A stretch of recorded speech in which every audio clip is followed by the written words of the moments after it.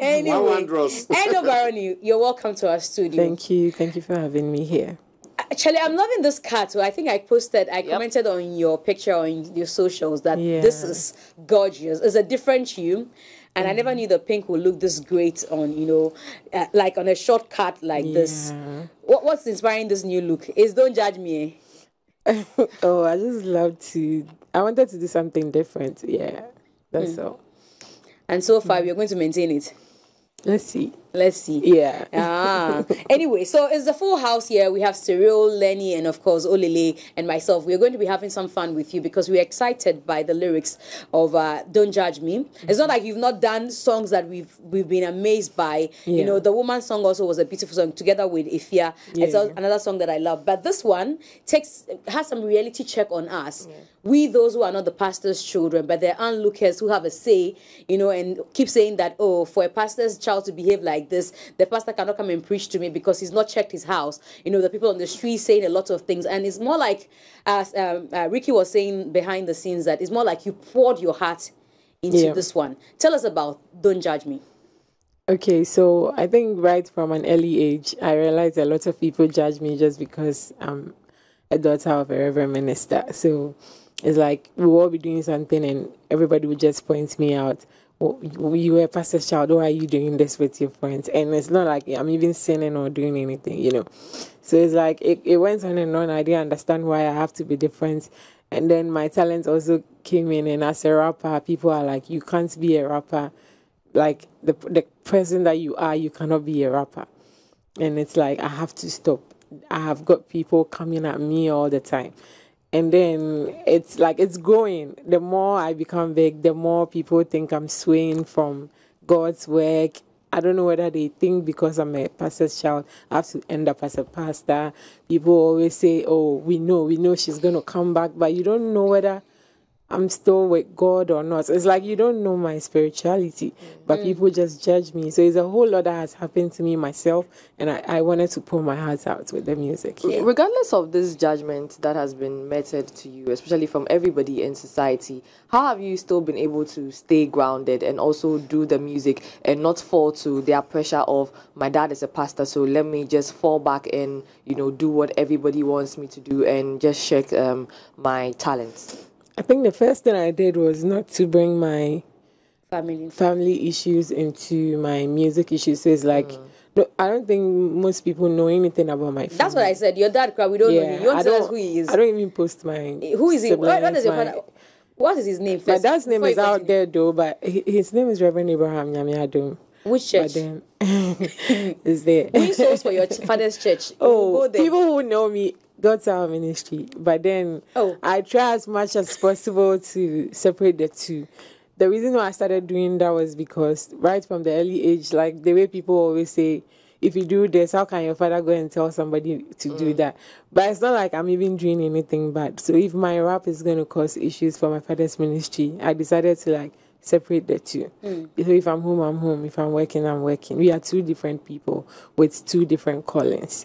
And it's like, it hasn't been easy, to do this, but I just stood my grounds. I'm a human being. Sometimes it breaks me, but I still move on. Yeah. How are your parents taking all of this, though? I mean, between you and your family, we may not know the internal conversations. There are some parents who are okay. It's my daughter's choice, my son's choice. I can't force my children to do what I am doing.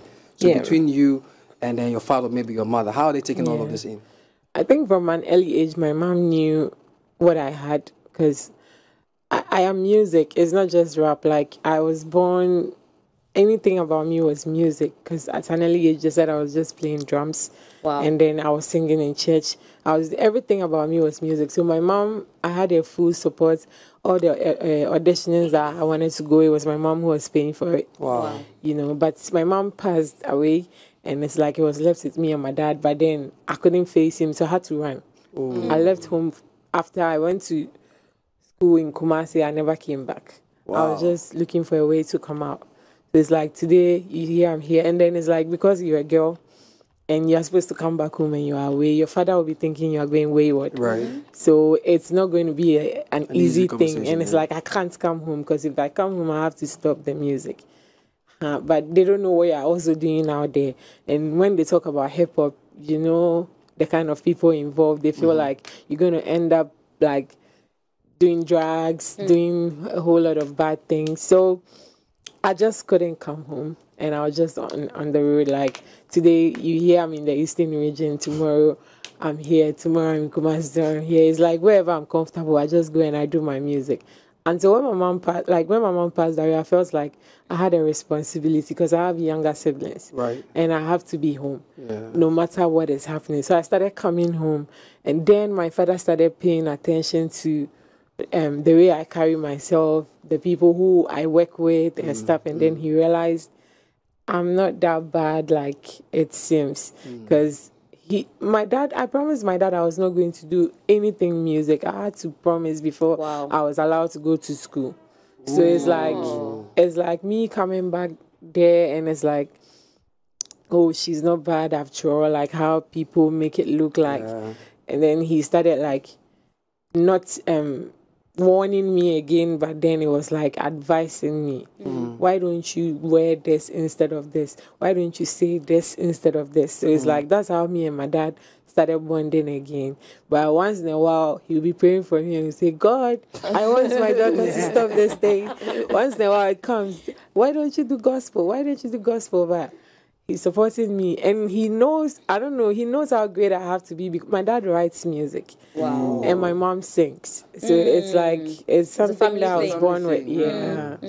But I want to let you relive how you won your dad's trust again, because you said you promised him that you're not going to do music, and that's why you're allowed to go to school. Yeah. I'm just looking at my dad, and I come back and say, I have reneged on the promises I made to you, and he accepting me again and saying, finally, receive my blessings. Yeah, I think when I was going to school, my provisions, my bags, everything was packed. And it's like I have to go early morning. And that night, like midnight, I was called in the middle of the whole family to do that promise. Wow. And I was hesitating, but it's like without a promise, I'm not going to school. And I also felt like going to school was my independence. So I have never been to a boarding house or anything. So let me just promise. But after the promise, I actually meant the promise that I wasn't going to do anything concerning music. And I went to Kumasi, and here I find myself seeing guys doing rap. And I'm like, what are they doing? But I can't do this day. Like, and well, I promised my dad, let me forget about it. And somehow, I just find myself going there to do the rap. So I was just praying I never blow in a car. Because I was always like, because he didn't know what was happening in Kumasi. Yeah, and because I was using my Eno is my real name. That's how they call me in the house. And I was using Eno in Kumasi. But then when I was in Accra, I was using a nickname called Scare Brat. So it's like Scare what? Brat. So I was feeling like I'm dodging the bullet because my dad don't know I'm using Eno. Wow. I mean, I did Sewa, so it's like Eno Sewa in Kumasi. Nobody actually knew it was the same person. Until I started getting management, and when I went to school, I was very young. Like I was not 18 yet. Wow. So before somebody will sign me, And this was tertiary. Yeah. Before someone will sign me, the person has to like come see my dad, and that was when my freestyles and stuff also started coming to Accra. People were hearing about me. Then my management at that time, they went home to go see my dad. That we want to sign your daughter, like even behind my back. So. Wow. It's like it was a problem for me. After that time, no chop money in school. Wow. It was, my mom is the one who always hide and send me something small, you know. God my bless mom, our mothers. My mom, may she rest in peace, but she really needed to like stay to enjoy because she did everything. Yeah. Wait, so let me just chip in this. When I said God bless our mothers, the men in the production room are screaming, please, God bless our fathers too. Just so that they are satisfied. I want to ask, right, you've been on the scene for a while. Yeah. It's been 4 or 5 years now. And you've had successes, you've played shows, awards, all of that. Despite this this conflict that you've had, are you doing this now because, I mean, with regards to the song, the confidence to put out this song now, is it because you've proven that this is a successful venture and it's not what they think? Or is it because now, at this point, you realize that you've come to fruition? It doesn't matter what anybody thinks anymore. You get it? You can do this song for two reasons. Yeah. Either to say, someone mekai and bonnet, or is that, you know what, where I am now. You can't do me fuku. Yeah. No, I think aside myself, I have seen a lot of pastors' children who are also talented, not just music-wise, they want to do other stuff, but because they are children of pastors, they are being told not to do it. And it always like makes me reflect back to my past. And it's not even just the past, as I am, like, as me as I am now. Yeah. There are a lot of things that it's not just my family, like, maybe I'll say it's just my dad that is okay with me. It's not my whole family that is okay with me doing rap. Really? There's some side of my family that I can't go. How are you living? Yeah. How are you living with this? And what's the relationship with you and the rest of them like? Because just not being in, you know, quote unquote, a cordial relationship or a good relationship with the rest of the family. I only go where I'm accepted. Like, wow. I'm not somebody who wants to mingle. If you don't want me here, I won't come. Because, mind you, like, I'm still the same girl they know before music. Because when I go to my dad's house, I go in a different look. I was born without pierce. Like, I pierced my ear when I was in tertiary. Why? So, why? What happened? They didn't pierce me. Wow. So it's like, when I go home, I don't wear earrings. I don't wear necklace. I don't wear trousers. I don't wear, like... short dresses. Oh, I don't wear anything trouser. Is it a spiritual thing? Like, you know, some churches frown on things like that. Is that the church that you're born into? My religious background is the strict kind of religious background that we didn't even have to perm our hair and stuff. Okay. So it's like a lot of people actually think I'm the devil now. Yeah, because like an opposite of the rebellion. Yeah.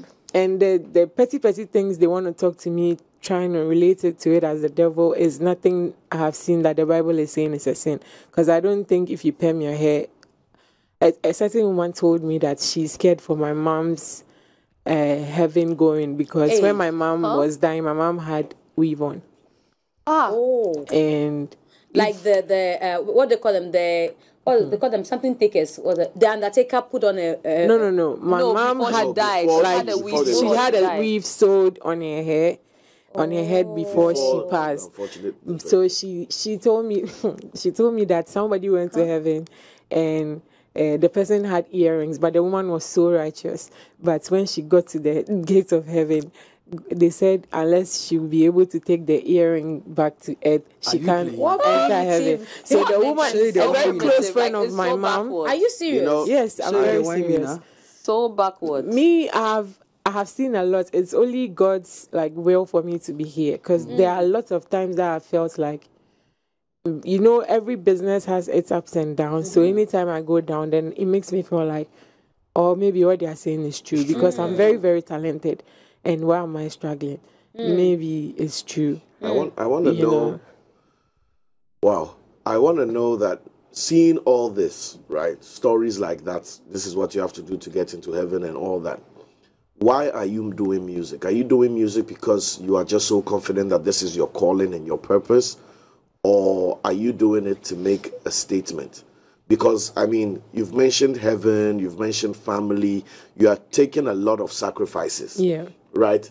To wear your necklaces and your earrings and dye your hair and do rap and be on TV and in short skirt and music video. You are doing everything you want to do. I want to know why. First of all, I will really want to make heaven if there is heaven. I really want to go to heaven when I die. That is one. But I'm the same person in church listening to the word of God, and they said, talent is given to you, a parable that there was a talent given to somebody and he didn't do anything about it. I feel like this is my calling. I'm talented. I know it. I don't need somebody to tell me. And why should I sit on it because somebody thinks this? You see, this music thing in me, I cannot live without music for a week. Wow. Like, if I don't want to do it, it still calls me. Like, I can be so down, and the only thing that can lift me up is music. I might not be performing, but I can hear my own song and it will lift me up. I can see something about myself that has to do with music, and I feel like I did this, and it lifts me up. So I feel like that's my calling, and I'm not doing it to prove them wrong. I'm proving myself right. Like, I have to do it to make myself feel okay. That I chose the right thing. Like, it's a trauma. Like, it goes on and on in my head. I don't want, like, I've said this over and over. I did a performance at Ghana Meets Niger. I was like, by then it was Davido, Tiwa Savage, you know, all of them on the show. And I was like, what am I going to do to be different? Because I was underground at that time. What am I going to do for my name to be mentioned? I was like, okay, let's use the resurrection of Yaya Santo as a team. So we brought a coffin on stage at that time. And people bashed me and all those things, you understand? Only for people not to see it as an art, like a craft or something. People were relating it to spiritual stuffs. That I have joined the Illuminati, I have joined the cult, and that is a ritual they did for me that to lift me up from the underground and what. So people that knew me were not actually seeing the Eno they knew as a Christian, but then they actually accepted the ritual thing and took it to church. And they put my picture on the floor. They prayed. Wait, which church? My father's church. Oh, it wasn't it wasn't my dad who led that thing. It was some junior pastors who did that thing. They put my picture on the floor.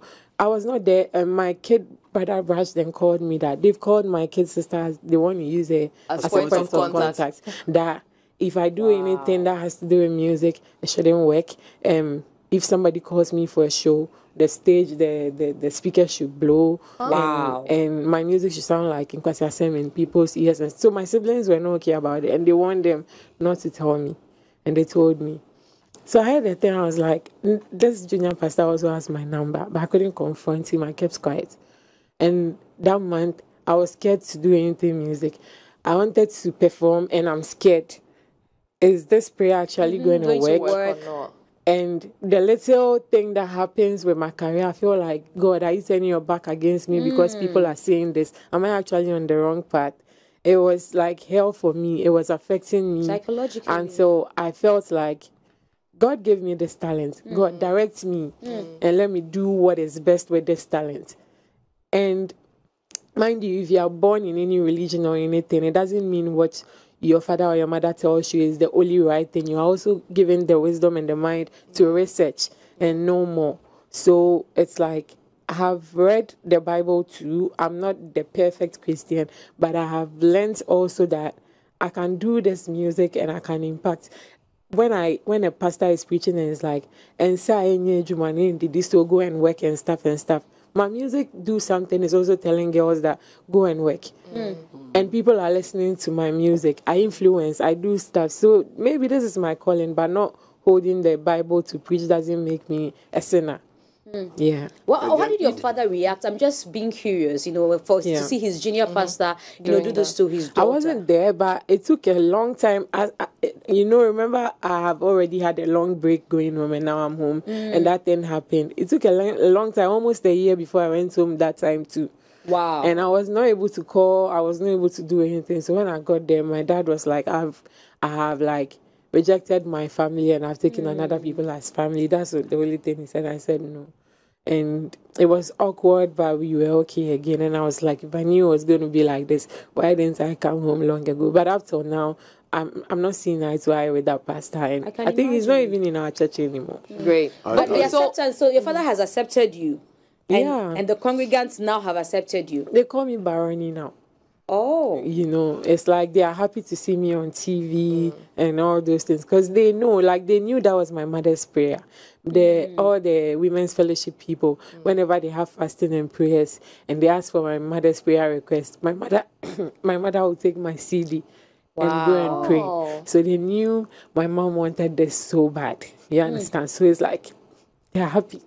Oh, I'm teary as well. You can hear from her voice that she's teary. Oh God. Please, we need tissue. We need tissue in here. If you can help us with tissue. Thank God you're wearing shade. At least you cover the tears. But I'm teary as well, like to see your mother. I have goosebumps, actually. I want to just comment on the style of your sound, right? Just a breather, a breakaway from where we are. True. I want to comment on your style. I passed a comment earlier on that you sound very aggressive, almost like angry, almost like there's something you want to say it, right? I know how rap is. Either you're a battle style rapper or you're an aggressive rapper. But talking to you over the last 10-15 minutes, you seem very calm and laid back and soft-spoken and all that, right? I want to know if these pent-up emotions, everything from not being able to go home for up to a year, people praying against the same hustle you are hustling, all that, is that what we are hearing as rage and anger in your delivery? I don't really have much friends. I'm not somebody who like goes to talk about my issues with people. I like to put it in my music. Sometimes, even if I'm doing a hip hop song and you see me go hard, sometimes it's because of the way I was feeling at that time when I was writing. Sometimes you see me go very soft, and it depends on my feeling.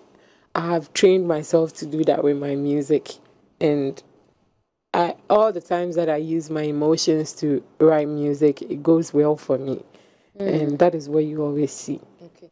With what you said in your conversation, you've mentioned, having to go down and then the prayers, and when you dip, you wonder if it's the prayers that are working against you, right? Yeah. When those things happen, at the point where you make music and it's not going how you want it to go, are you able to sit back and re-strategize and say, let me do this and do that, and probably bounce back? And then how does that also affect you?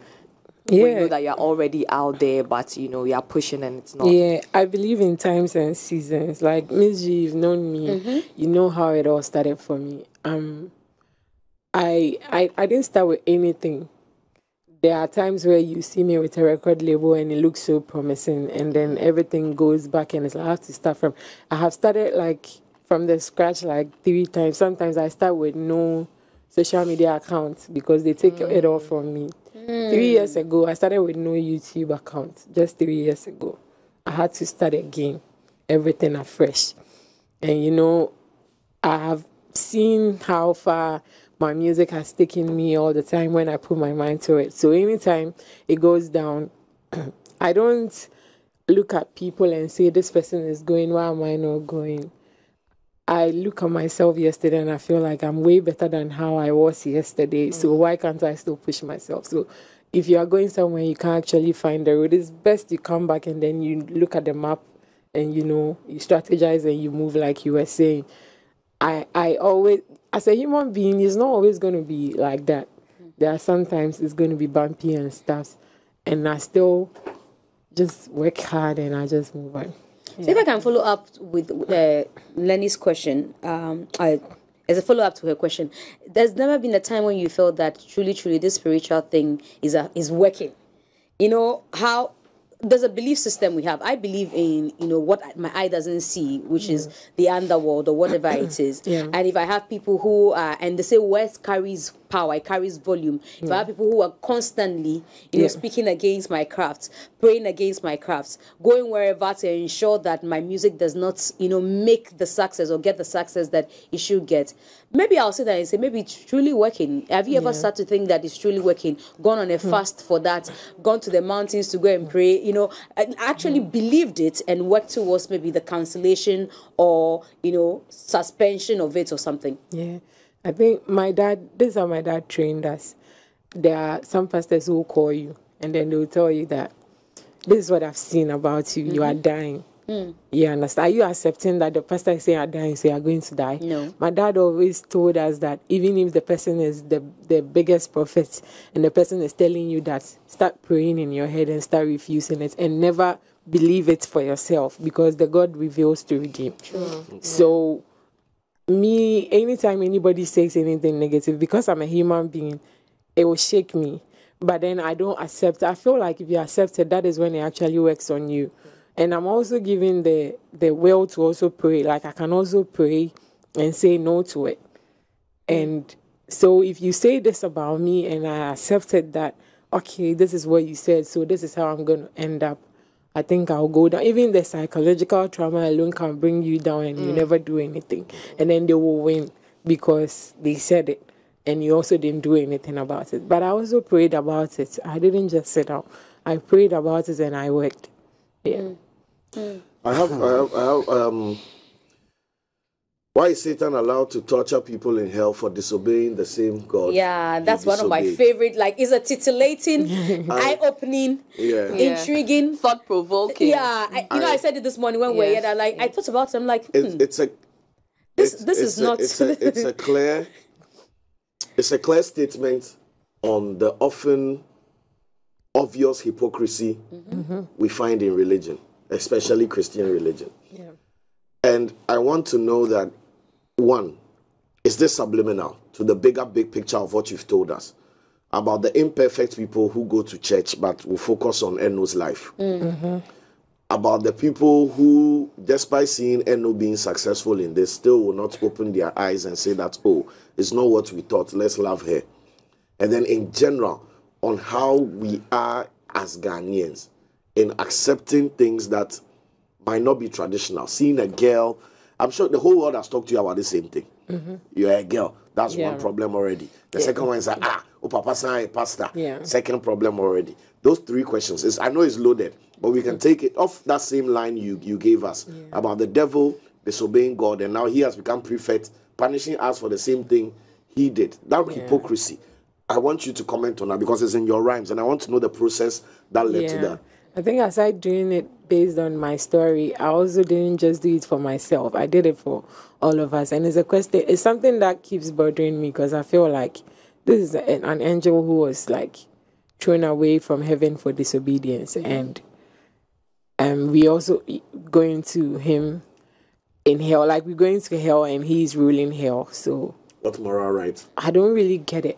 So it's like a question I've put in there for every listener to also debate on it, for us to understand if there is a pastor who can actually tell us more about it. And recently I had a conversation with some pastors and they were telling me, some said Satan is not going to rule hell and vengeance is of God, and the hell, we are, I'm not saying we, all sinners and everybody is going to be put in hell. Yeah, all sinners. Together with the devil will be burnt. And he's not, somewhere also saying that he's going to take dominion over hell. Yeah. So it's like, it was a debate that like two pastors were having about this song. I was like, okay, let's leave it for the judgment day. Is that what you want your music to do? Do you want to poke the conversations and then get these, poke the audience and then get these conversations started? Most of my music always causes conversations. Like, even if it's a word play that people think is so controversial, it's still like conversation. People will be like, she said that, she didn't say that.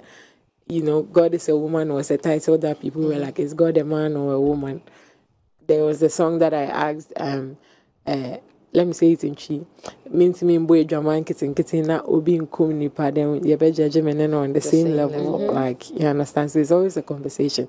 I don't know. I would like to know. There's that same way somebody also wants to know. So if my music comes out and it's like we are debating, maybe someone will tell us. Yeah. So what do you think has worked for you as Eno Barony? Is this the thought-provoking lines, the controversial lines? Because in our space, it's two things. It's either you come through the channel of controversy, where your lyrics or your songs are provocative or they suggest some kind of conversations that our culture does not accept, or you have some kind of strategy, a one-hit strategy that is, sustained throughout the period. For you, what would you say? Would you say you came through the controversial channel, or it's just your hard work, like you say? Me, I never knew I was controversial. It's like, it's people who mention my name and they say that she's a controversial rapper. It's like, me, I just do me. And then I give it to management and they feel like, this is cool, let's put this one out. And when it comes, it raises conversations. I am happy when people are talking about my music because the music is for the people. So I'm just happy, and I don't really think I have a particular strategy that if I do it like this, it will be like this. No, there should be an agenda, but then I don't have a particular strategy for all my music. So when you say you are the king of queens, because I'm coming back to this, because when you won the award over what do you call it, Amarado, I believe, what that was it Ghana Music Awards? There was sax in there, there was medical in there, there was strongman best in rap there. performance, right? And the conversation was heavy Yeah. on why you didn't deserve to win it, you know. And I don't know if you've spoken to it, but I just want you to expand a bit further. That you have hard hitting bars, and it's only fair to call you the king of queens because personally, if you ask me, since the days of Abrawanana, I have not seen someone as loud as you in terms of a woman rapping.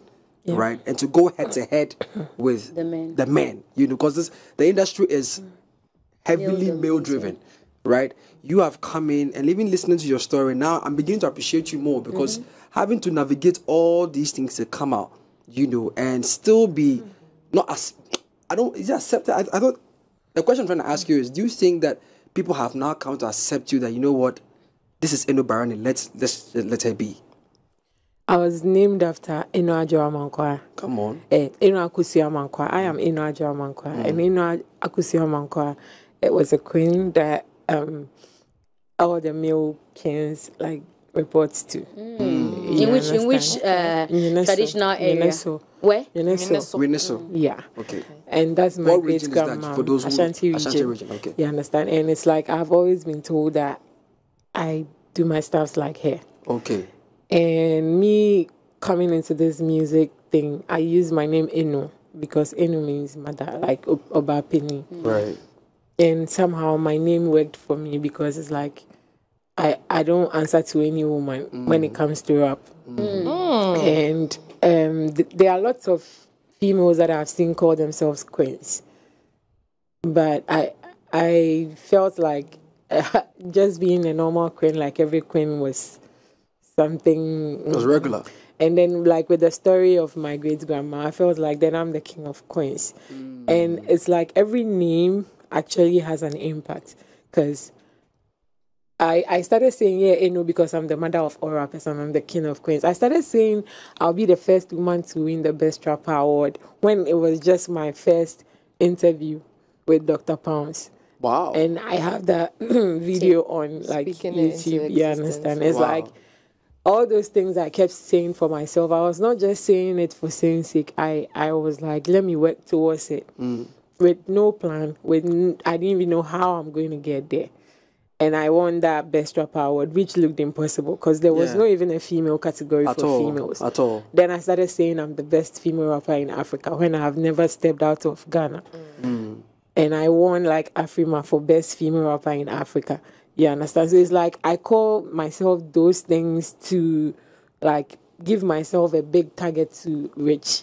That is why I give myself those names. Not like I want to boss over anybody. It's for myself. So do you believe that for you it's a cocktail of positive declarations or daring declarations? Yeah, plus I mean, talent, speak plus good for yourself, right, and let it work on you. But a lot of people have been speaking good for themselves, and It's not working. It's not really working. Just speaking. I mean, speak good for yourself, and then you target it. You work towards it, and then it comes. Angels and demons are all working together for my good. Sister, unpack it for me. Yeah, I'm not perfect. I have my own demons. Like when I say I have my own demons, it doesn't mean I'm demonic. Like I have my bad side and my good side. Same way when you bring it to the press, we have good publicity and bad publicity all together working for my good, and that is all I meant. You are not afraid of backlash, because from everything you've told us and the journey you've been on, one would expect for you to be overly cautious. Yeah. Hey, let me not say this, then I know they'll say that last time I said this crowd, they did this, blah, blah, blah. But it's like, you don't care. You are going out and giving it to them as hard and raw as you can. And I want to know if you see this as your journey, like as your purpose as a musician, to be unapologetically honest, even if it means people will clearly misunderstand. Because we've seen a lot of rappers, musicians, that they start like this, I'm the this, I'm the that, but every time the crowd roars, and then finally you have a very watered down artist that you don't even know again. But you have controversy is like part of your brand now, whether you like it or not. Yeah. If you say A is for apple, B is for ball, crap, Best people rapper, will no break cry. it. Then that's line. You know, Rap King of Queens. You say she will say it. Would Have you you heard say- that line? no. Before you continue, you have not heard Break that. it down. Now, my best rapper, no cry. Then success. Hey, which one is that? So what did you say? Rap that one. Rap. What did you say? I have a lot, so I don't know which one you're see, talking about. No, seriously, unless you The way give he it talks to about me, the best rapper now, or my best rapper, no cry. Then. I think that was the King of Queens. I think that was the God is a woman. But even King of Queens. Oh, okay. The that first line phrase- is God is a woman. So say let No, me hear. I was like, this is the birth of a new era. Not the first line. Freaking is some better letter. Is that Have one? you heard? Have you No, heard? because God is a woman. I was trying to say it's Have a you birth heard? of a new era, like the females era. So tell So the king, male king should come and collect sacklets. tell whoever is the king to come for a sack letter because girls are ruling now. Okay. Yeah. You see, Just another like when Beyonce controversy. sang Who Run the World. The name Girls, alone, girls. God is a woman. Controversy. Yeah. King of Queens. Controversy. So I am beginning to think that as much as people naturally look for that negativity in everything you are saying, or that also feeding them that content. Yeah, exactly. It's now become like what Eminem was doing, right? Yeah. When Eminem came, if he says A, they say ah. If he says B, they say ah. And then after a Racist, while, he was like, you know racist. what? This is what you want me to be. And I'll do it. Let's do it. Are you there? Are we going to expect more blunt truth from Eno? Sister, look up. I see that the question is hard. We are looking down. So Look at me. I'm here. I've gotten to that point where I know whether I do A or B, people will talk. Yes, so I know. So Yeah, does that so, mean that now Tia and Hinge? I am happy. All the conversations are always about my music, and it's not about when to do cooking and you're discussing. So if it's actually about the music that is giving headache and discussing people your don't art. understand, I don't care. I'll just give it the honest truth that is inside me. Yeah. Discussing your art. So with your music and then with Honest Truth, I know that you do your writing yourself. Yeah. Right. With the song Don't Judge Me. Yeah. You put Dee Wills on. Yeah. Was there? Did you guys collab on the First of writing all, as how did you well, even or get was him? it? Was Let them tell us how she got or was him it first. just you? Was it just you doing the writing and giving it to him, or did you guys write together? I think Dee Wills is a very good musician, and I'll say it's a collaboration. That's all I'll say. He's very good, and on getting him, I think after I did the music, after I recorded it, the whole song, it was lacking something. I needed a story to back it. A lot of people know me as Eno, but not everybody knows me as the child of Pastor's it. daughter. You understand? And then this is me seeing this guy rapping on TikTok, and I feel like this guy is so dope. It's a hard rapper. And I linked up. I'm like, yo, I have this tune. I gave him the concept, and he was like, I'm in America. I'll come next week. Wow. And then he came down. We did the song, shot the video. So dope. So it was a collaboration. That's all I was saying. And Wait, I just want to have one question. Okay, go ahead. The chorus or the hook is so good. I don't know why you kept it short. Don't Why judge me. did you keep that part short? Was there a reason, or you wanted people to replay? You wanted the song to have a replay value? Yeah, because you're replaying it now. Right? Yeah. So it was intentional then. Yeah. Because the hook is amazing. But yeah, Thank talk to us you. about that part where Dee Wills comes into the play with his hook and how he sang. Because you could clearly tell that Dee Wills himself has equally faced, I think he's even faced more in the public's eye with what you have also gone through, because he happens to be the son of a very popular- known charismatic leader, and with what we've seen him do on the social media trends and whatnot, his name is obviously always in the mouths of people being discussed and stuff like that. So, like Lenny said, when you guys met, what was that conversation like? Even though it was music, but what was the first conversation? Funny enough, when we met, the conversation was like on social media before we actually met. So when So we you met, went into his DM. yeah, I DM'd him and I was like, I wanted us to do this. He said, tell me about it, and I gave him the concept. He said, this is a good concept because of this, and we were like, cool. When we met, we didn't talk. Cool. Are you serious? Like when we met, we started recording. Oh. Yeah, because it's like he hadn't heard the music. I had told him about the concept, but he hadn't heard it. So immediately I met him. I was like, yo, listen. So immediately he heard it. He just put his headphones on. we recorded before we were like, Gio, this is dope. We were just talking about music. Wow. It was music, and I left. And it was like a midnight recording too. So it's like, after I think that the recording, we were having a few conversations, but not about... Like sounds and No. artists. It was just, he's a hip-hop artist. Yes, so he we're is. talking about rap and like how to put more stuff together. Yeah. But you get Vimo. You know, for all the people you could think of a collaboration with, you know, Dee Wills and, you know... Another controversy. And like you get, like, where did that Vim come from? Apart from, he's not the only pastor's child that you know. Yeah, but he's the only pastor's child I know that's hip-hop. Yeah. Did you talk about your shared trauma?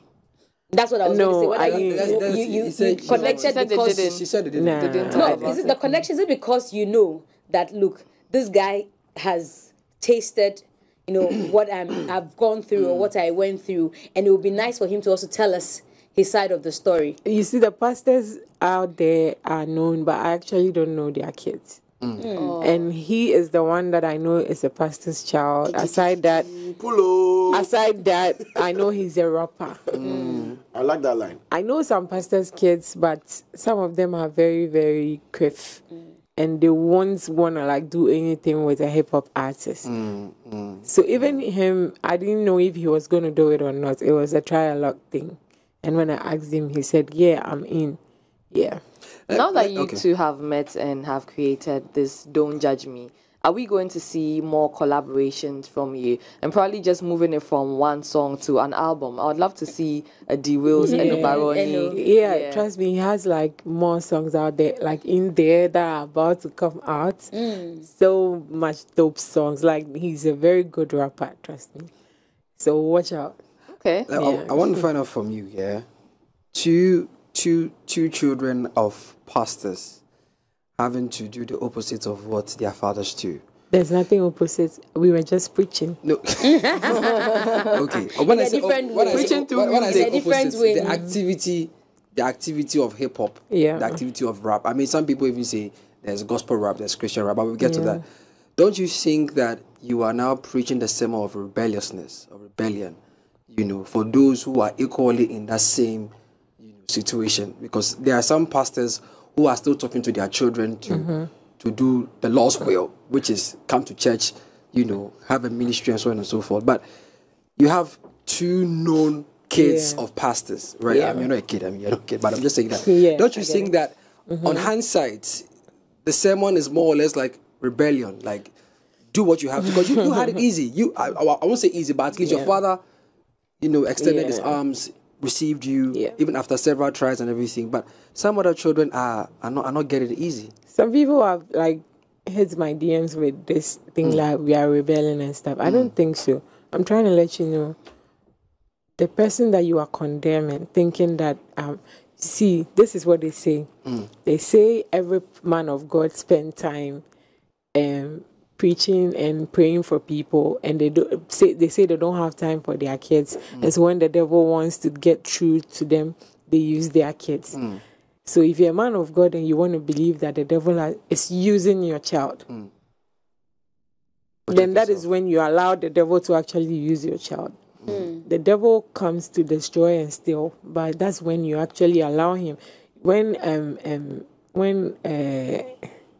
there are people in the Bible who were men of God's children, Eli's kids, and they did all those things.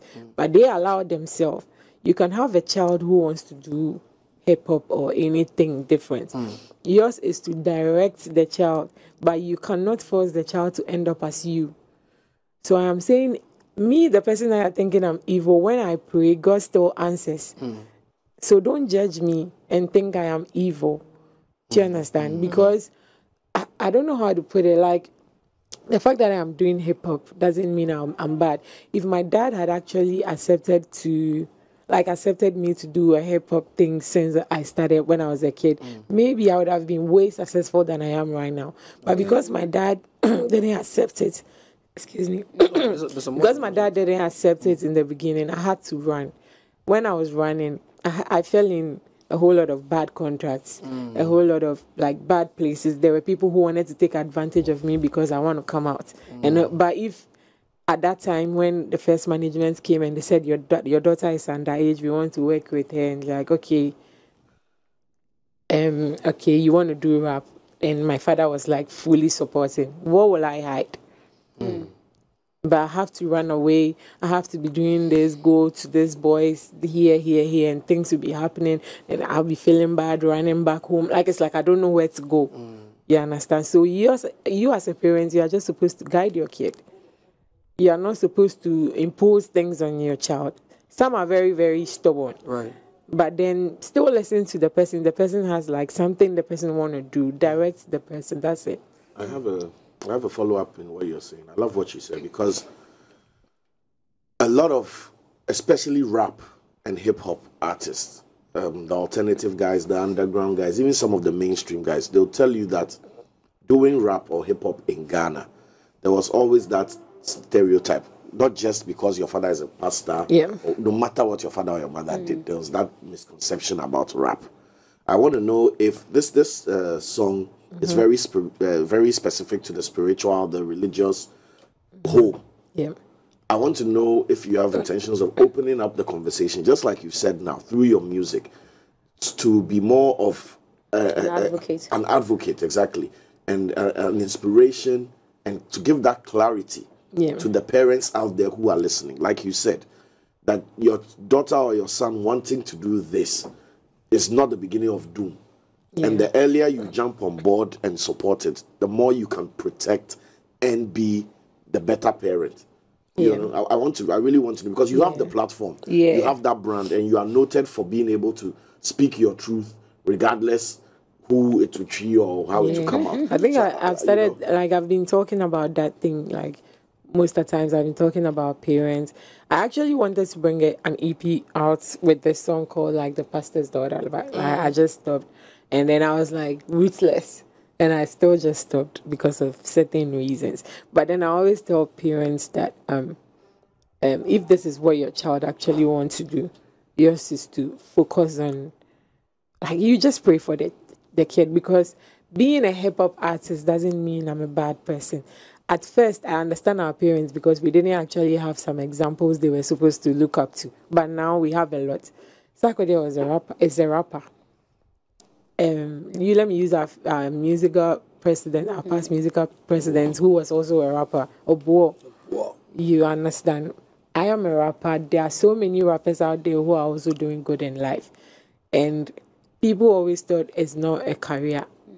My dad has accepted me, but my dad always says, rap is a hobby. You know? So it's like, because a lot of people were seeing that thing that, at first you hear the musician went to do drugs, he went to swallow this one. So no parents want to see their kids fail. So they were like, you don't have to do it. But I think it's up to the parents now to know that this is a career that if you focus on, it's just like a doctor cashing out. Your child can also cash out from there in a good way. I want to read a tweet here. It's from Real Con. He says, guys, at Eno Barony is going through a whole lot than meets the eye. Sorry. She's carrying trauma. Heavy trauma. My heart and prayers goes out to her. You're carrying trauma. I'm not. I've seen it, but I don't let it weigh me down. And it's not actually an issue anymore. Yeah. I want to know about the feedback before Lily comes in. The feedback from the Wills camp. I'm particular about it because you have done this over and over. Whether we like it or not, it is your space. Whether we are criticizing you or not, whether the church likes it or not, you've come to stay and you've proven that to us. But this young man is who society is yet to accept that he says he wants to do this. I'm sure people will say, hey, watching Akwabun Sanjay, where we are trying to pull him off, this, and you are taking him back there. What's been the feedback from his camp to you? I think right when the artwork came out, my management were like, people were hitting my DM, wanting us not to bring the song, and their church members, and their this. Wow. You know, and they didn't even know the kind of song that was even coming, and they started judging us. When the song came, there are some comments that are even in open sites that this guy is demonic, and you putting yourself with him, you are going to go down. Watch me. Like The Dee Wills guy is demonic. that's what somebody came to write. A whole lot of people have said a whole lot of negative things, and a whole lot of people have said positive things. All I care about is Dee Wills is so happy about this collaboration, and I am happy about it. So I don't really want to pay attention to what anybody will say, because the things that I said in the song, I never said our parents are doing this or that. I'm just talking to everybody, and it's not just for pastors' children, it's for all of us to have a reality check.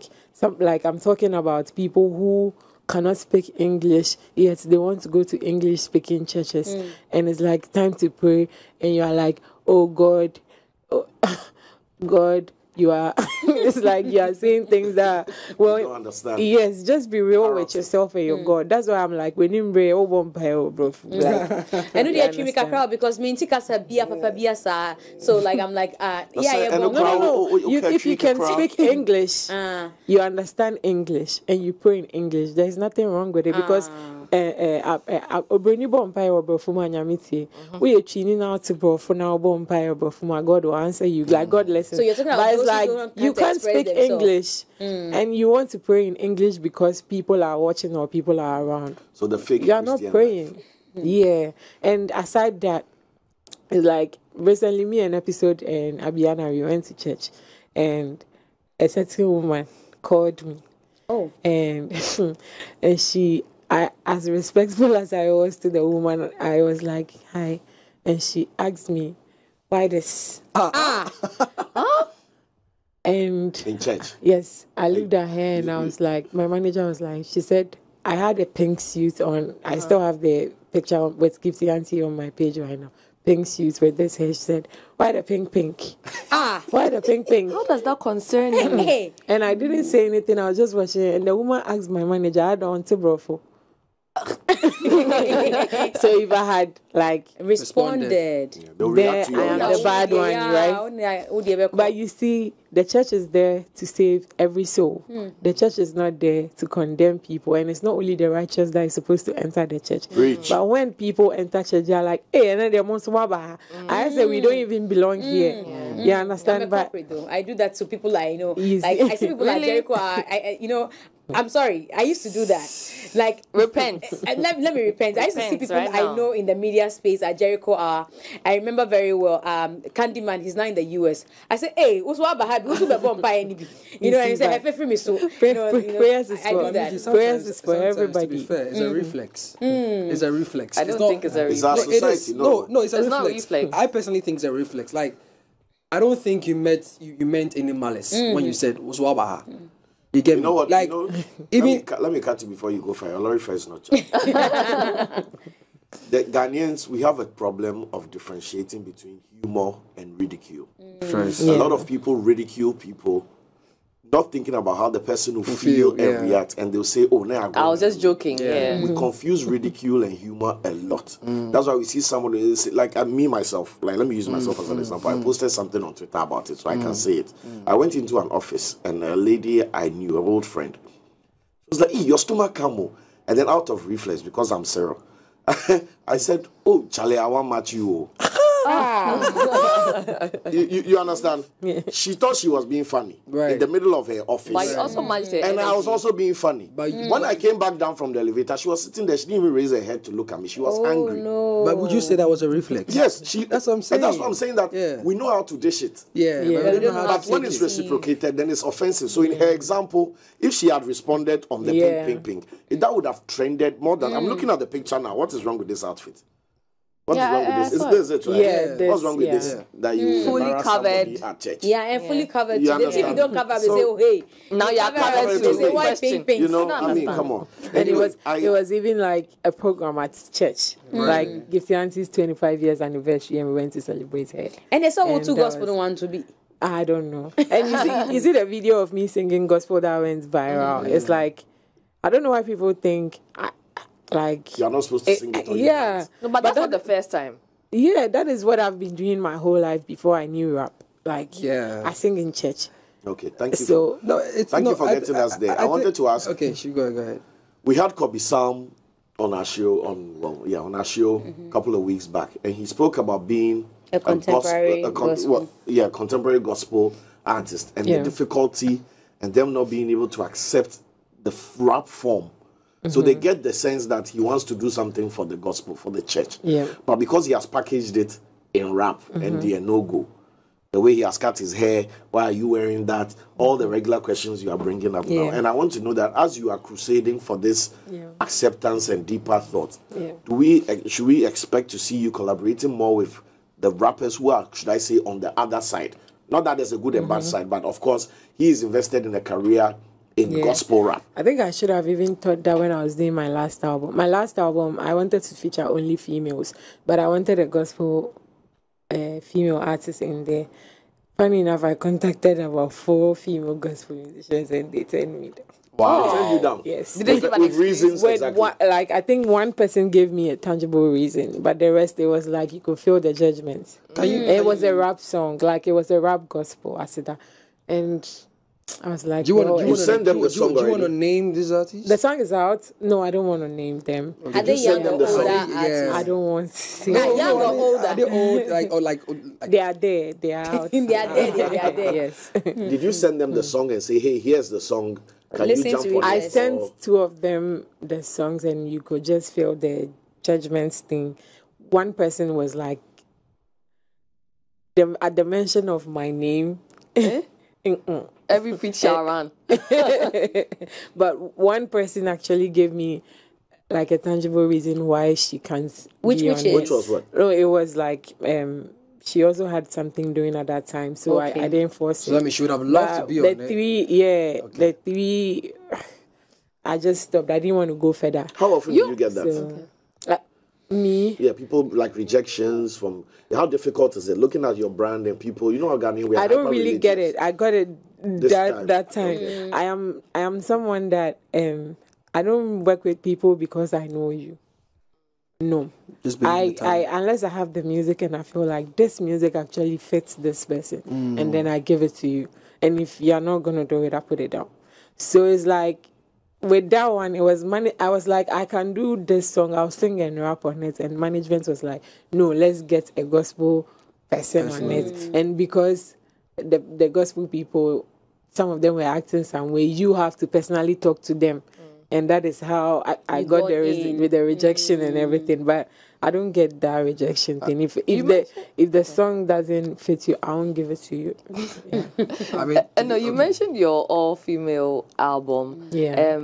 I mean, before you released the album, there was the whole frenzy. Everybody was happy about it and all of that. Yeah. The songs on it are good. But after that, after its release, we didn't see that the push, or we didn't see it get the buzz that we were expecting it to get. What would you say happened to that? I think before the release of this album, I was like, well, some of the songs were known, even though I was not personally like making the moves, because if you recall, I was very sick after 2021. I was not okay.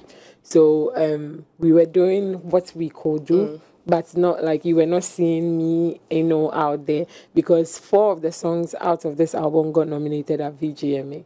The one with Wendy Shay, God is a Woman, won the best rapper. The one it's like I got 4 nominations out of this album, so it was. I would say it did good. Okay. Yeah.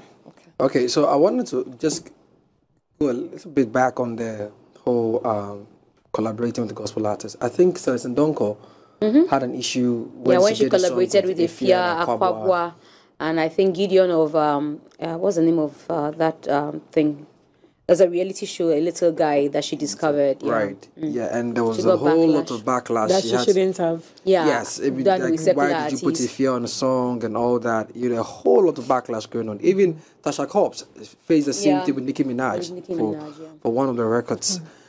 How do you feel as an artist, as a female artist, having to try and get either your big sisters on board too? Because the church, quote unquote, did not had not accepted you, had not received you, but for your father. And then you look up to these women of God who are supposed to be the ones that you can easily have a conversation. Because sometimes I feel like the difficulty is having to have the conversation with the males, right? Because they don't really understand what you're dealing with, right? But when you're talking woman to woman, it should be easy. But instead, I think me talking man to woman is easy for me, though. Why?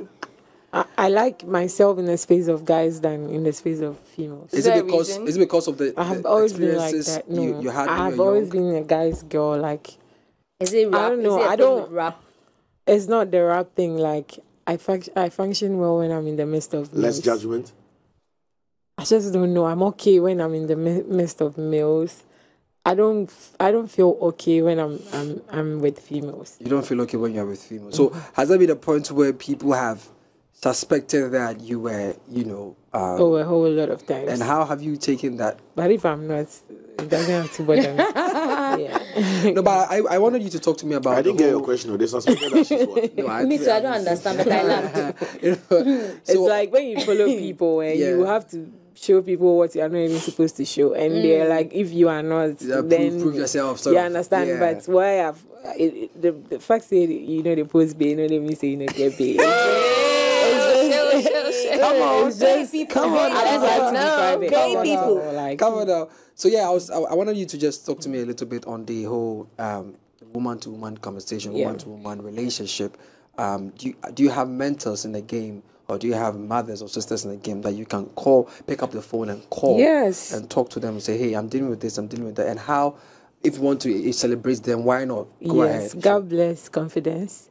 Confidence of Afro. Yes. Aphrodisiac. Okay. Yes. When the whole Ghana was like, this girl don't know how to dress. She don't know how to do this. And then all of a sudden, everything turned out different. How did you think I just woke up and everything turned? No.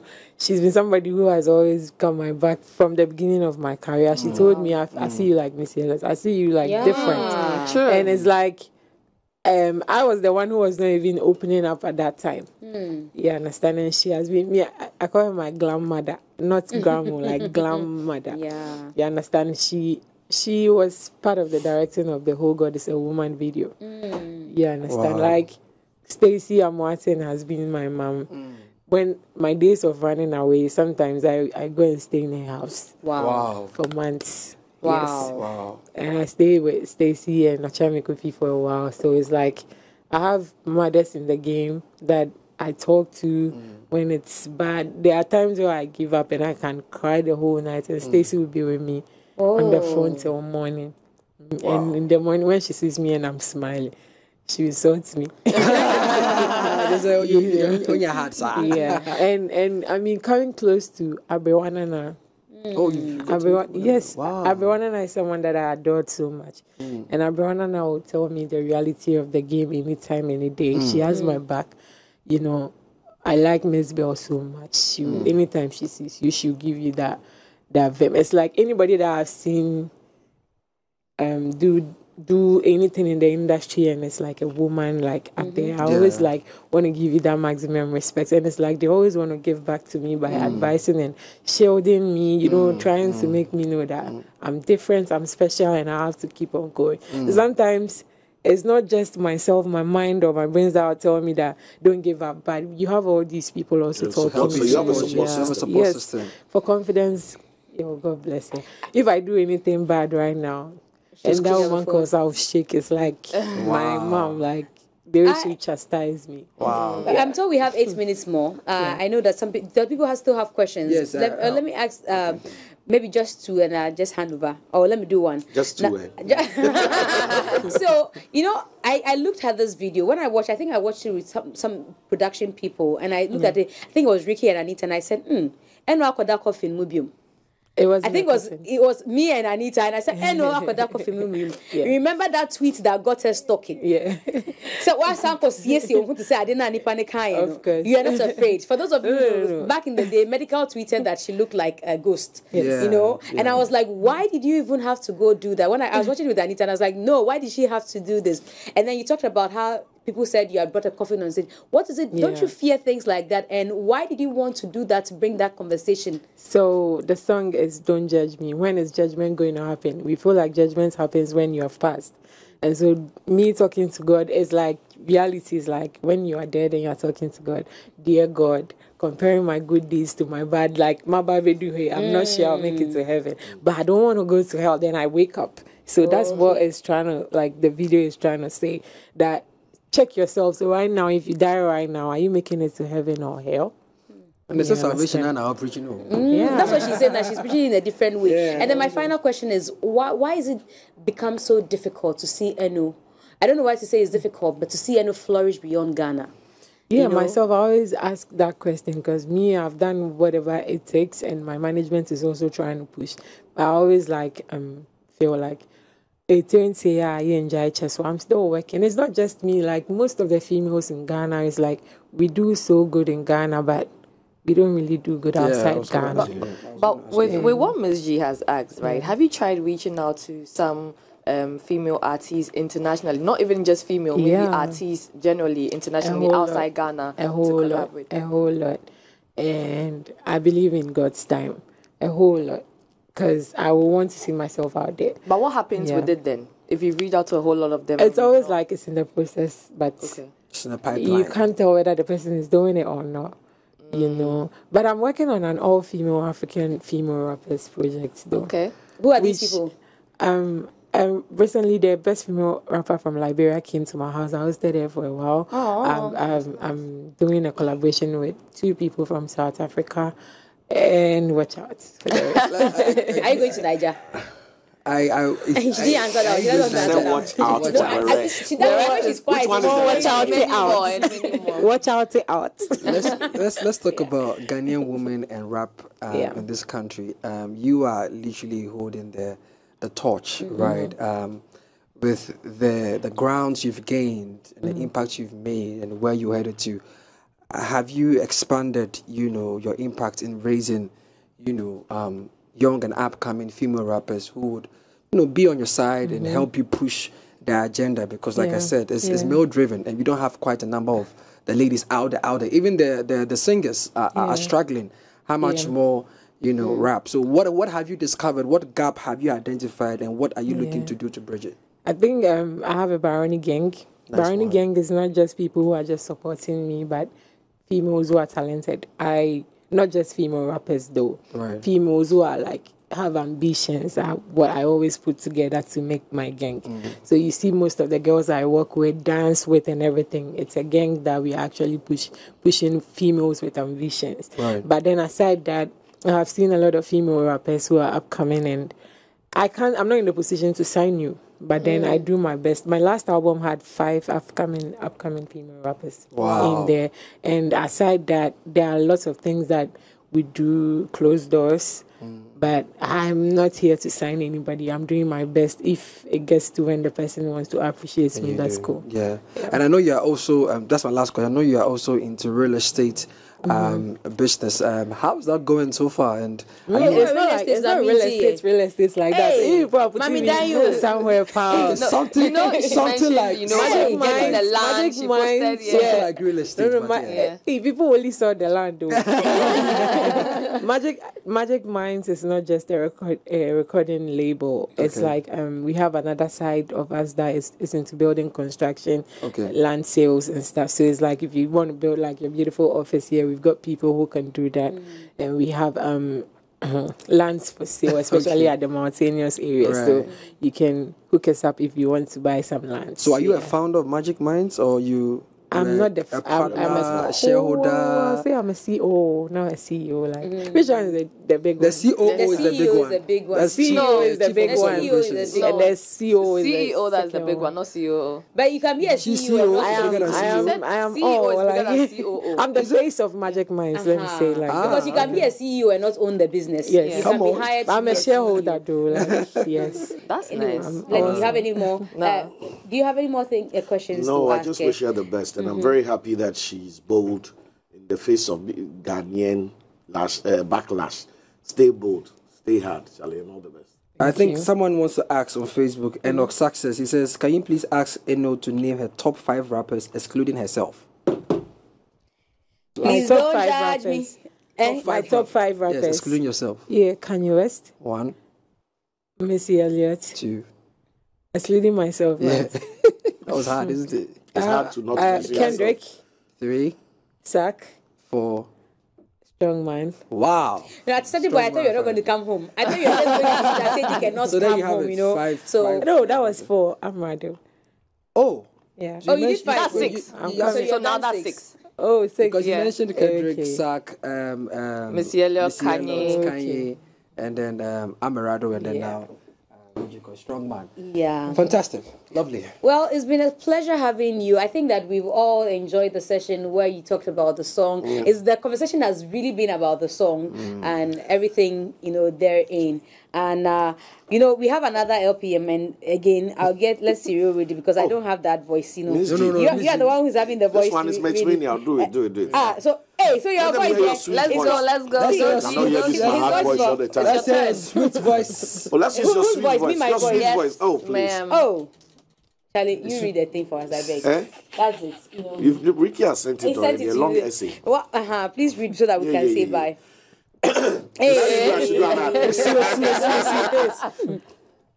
Get ready for the city's hottest streetwear pop-up and concert dubbed Merch Mania 2K22. The culture happening on the 2nd of December 2022 at the 3 Music headquarters from 12 noon till 11 p.m.